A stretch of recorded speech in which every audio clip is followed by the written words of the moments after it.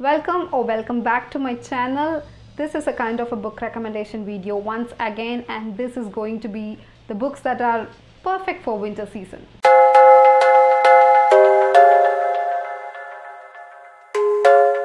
So how are you all doing during the holiday season? I hope things are all slowing down, the new year is nearby, the Christmas is nearby. This is the most favorite part of the year for me. I don't know, when the December hits, my serotonin level hits in a very another level. Christmas brings so much joy, December brings so much joy, New Year brings so much joy. I cannot tell you enough how I love December. And some happiness are because of the books that I read during the December, which is set in the winter and which is atmospheric and makes you feel the cold even when you are inside and drinking a hot cup of coffee. So the categories we are going to see today are fantasy, middle grades and classic. So let's start off with the fantasy category. The first book that I want to talk to you about is Spinning Silver by Naomi Novik. One of the very first book that I read that is set in winter, so obviously it was very close to my heart. I buddy read this with my sister. It made it even more special, and the characters here, the atmosphere, everything is top notch. The more you sit with this book, the more you love it, because the initial phases are a little bit tricky and slow, but once it picks up the pace, it is really out of this world. The story follows Mariam and Irina, I guess. Mariam is the daughter of a moneylender. He is not very good at his job, so she takes it over and literally turns silver into gold by making more money. That attracts the attention of the Winter King, and she has that storyline going. Meanwhile, Irina is the daughter of the Duke, but she is being sold off to Tsar in the name of marriage, but he is kind of a monster. So they both are facing life-threatening situations. What they do is all this book is about. This is a retelling of Rumpelstiltskin, my favorite fairy tale, so it made it even more special. It's really nice, it's really atmospheric. Please do check it out, especially during the winter season. The next book that I want to talk to you about is kind of a trilogy, and it is also a little bit similar to Spinning Silver because it is also set in northern Russia. Folklore plays a very important role in this too. I'm talking about the Winternight trilogy. This is the first book, The Bear and the Nightingale. This is by Kathrene Arden. This was also literally taking me into the snow-filled northern Russia and making me feel the spine-chilling cold inside me. So the story follows Paisia. She is an young woman who sees things that other people don't see, and she also is getting into the bad side of the church because the church is the new upcoming religion there, and they frown upon the older folklore and for older gods. So she is getting to the bad side of the church, and also she has a very unique ability to know that dark demons that are growing in the forest. So only she can help the people. There are 3 books in this trilogy. The first one is The Bear and the Nightingale, the second one is The Girl in the Tower, and the third one is The Winter Witch. I am yet to read the other 2, but this story is really good. Probably I'll pick it up this December to finish off this series. I hope this will be a very great recommendation for winter too. Next is a book that is kind of a duology. It is the book that I'm most excited for in this recommendation because this book literally has my heart. I loved every character in it. I loved every minute of it in the book, and this is really something that will stay with me forever. So that is the Six of Crows duology by Leigh Bardugo. This is Six of Crows and this is Crooked Kingdom. The way I see it is Six of Crows is very much perfect for the fall and autumn season, and Crooked Kingdom is the apt book for the winter season. This story follows a group of people who have nothing in common, but they are all bound by fate to do an impossible heist for a very wealthy man. And the most interesting character of all of them for me personally is Kaz and Inej. Their love story is really something. The heist literally takes place in a very wintry northern region area, so this also will give you all the wintry vibes. This is the perfect book to read during winter with a hot cocoa or hot cup of tea snuggled in a blanket, and this is a portal you literally want to go through. So a heist story full of action-packed adventure, found family. What is there not to like in this book? I think this will be the best book to read. If you haven't heard of it or read it yet, you should really check this out. Both of these are really very good. This book literally has my heart, and I would love you to read it and give me the feedback how you loved it. The next is a huge series where winter is the major plot point and everything is so wintry, so cold. And people keep saying that winter is coming in that series. I know you already guessed what I'm talking about. Yes, it is the Game of Thrones series. My god, it's heavy. Well, if you can see, I have read almost 4 books in this series. There are 2 more. I have read till A Storm of Swords, and now I am yet to read the Feast of Crows, and there is one more book called Dance with Dragons. So I'm really excited to read this winter these 2 books. So let's hold only one book because it's really very heavy to hold entire thing. So this is the first book in the series Game of Thrones. I think this is called A Song of Ice and Fire, but the first book is the Game of Thrones, and it has been, if you don't know and living under the rock, this is turned into a TV series that is a huge hit. I was a very big fan of it, so that made me pick up few books in the initial series. There are little bit difference between the books and the series, but overall it has already brought out the essence of the book. George R.R. Martin, in my opinion, is literal genius to create such kind of intrinsic, detailed world and such a wonderful story. Speaking of the story, this story is about an iron throne, that is the ultimate throne which has the highest power, and there are a lot of small kingdoms fighting for it. That is one of the plot points, and the other plot point is there is something really mysterious and demonic in the northern side of the kingdom, where there is a wall. Beyond that wall there is something creepy and mysterious is brewing up, and it is going to attack the kingdom. That is the second plot point. And the third plot point is it has dragons. So you cannot go wrong with this fantasy series. This is the ultimate fantasy series, but unfortunately it is not complete. I am also waiting for George R.R. Martin to finish up this series. George, please don't die on me before that. So that is all about the fantasy part of this recommendation. Now we are moving on to the middle grade. So the first book is the one that I read recently in October, that is the Greenglass House by Kate Milford.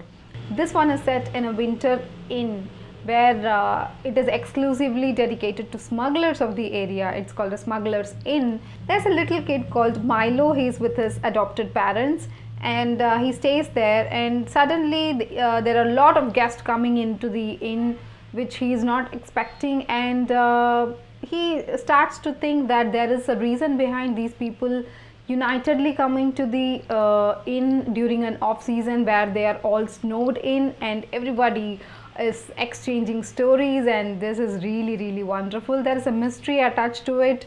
There is a twist in the end. It is a well written story. The only complaint I have about this is they have longer chapters.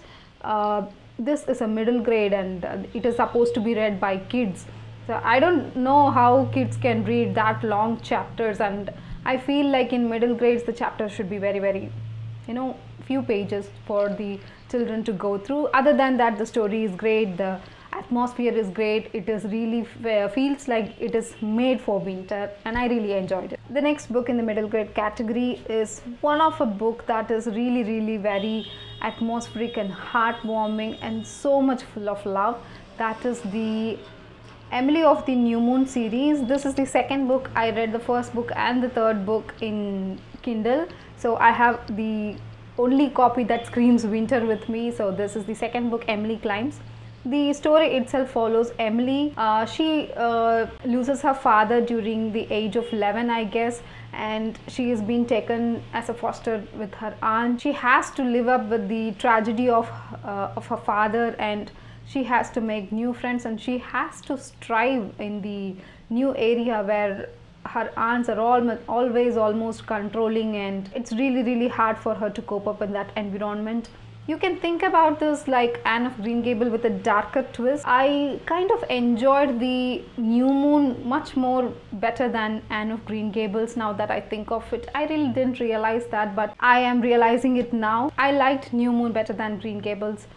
So that's a kind of a shock to me, but that is what it is. So if you like Montgomery's writing in general, you will love this. The story itself is not so perfect in my opinion, but Montgomery's writing makes everything forgivable. Everything is perfect. The atmosphere, the kind of situations she is putting Emily through, and the way she comes back, it is all really good. I enjoyed my entire journey with Emily in the New Moon.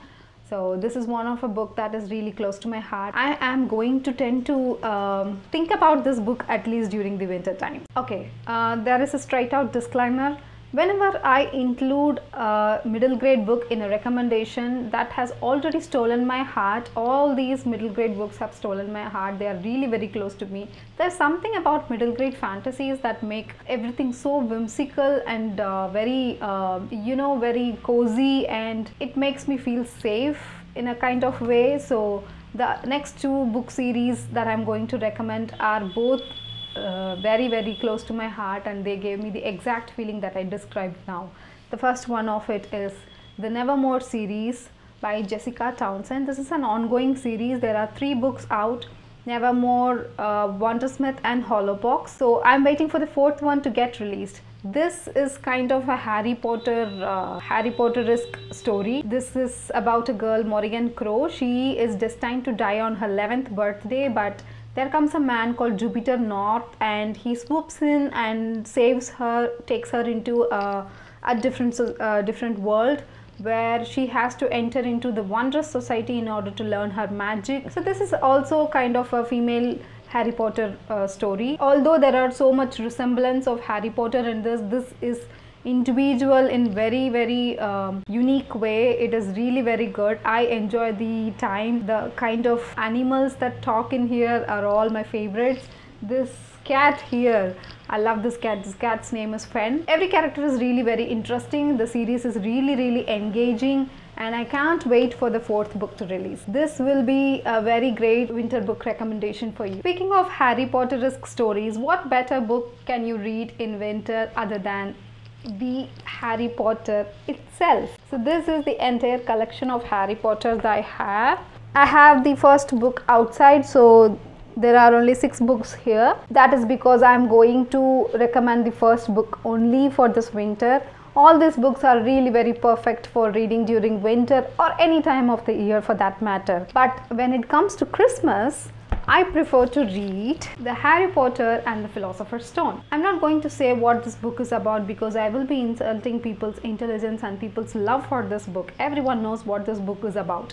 Harry Potter learns he's a wizard at the age of 11. He has to go to Hogwarts, make new friends, and learn a lot of mystery around him, his parents, and his parents' death, everything.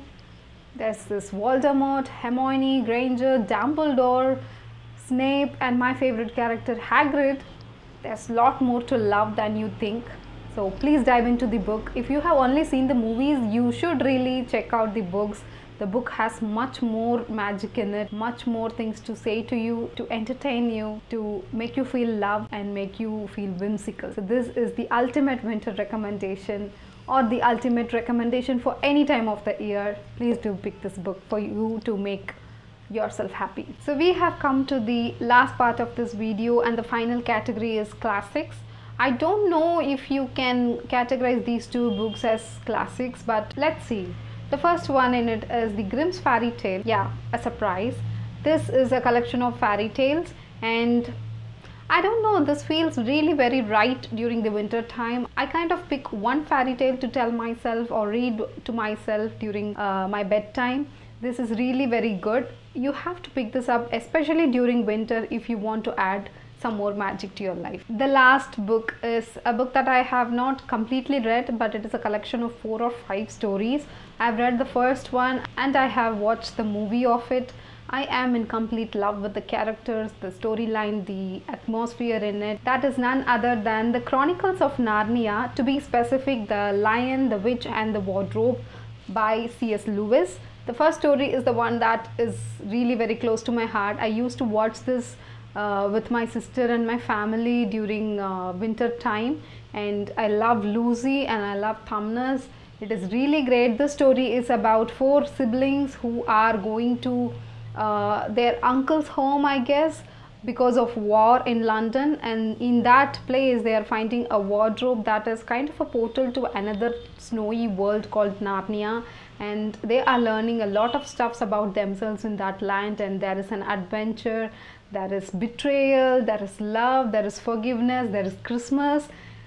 It is a wonderful time during winter, so you should really pick this up. And this particular edition has illustrations in them, so it is making it even more whimsical. So let me show you one or two of them to you. So this is the cover of Lion and the Witch in the Wardrobe. So this has beautiful illustrations. This is the wardrobe that is a portal to Narnia. Oh, this is Thumnus. Can you see? This is that famous lamppost and the entire Narnia in place.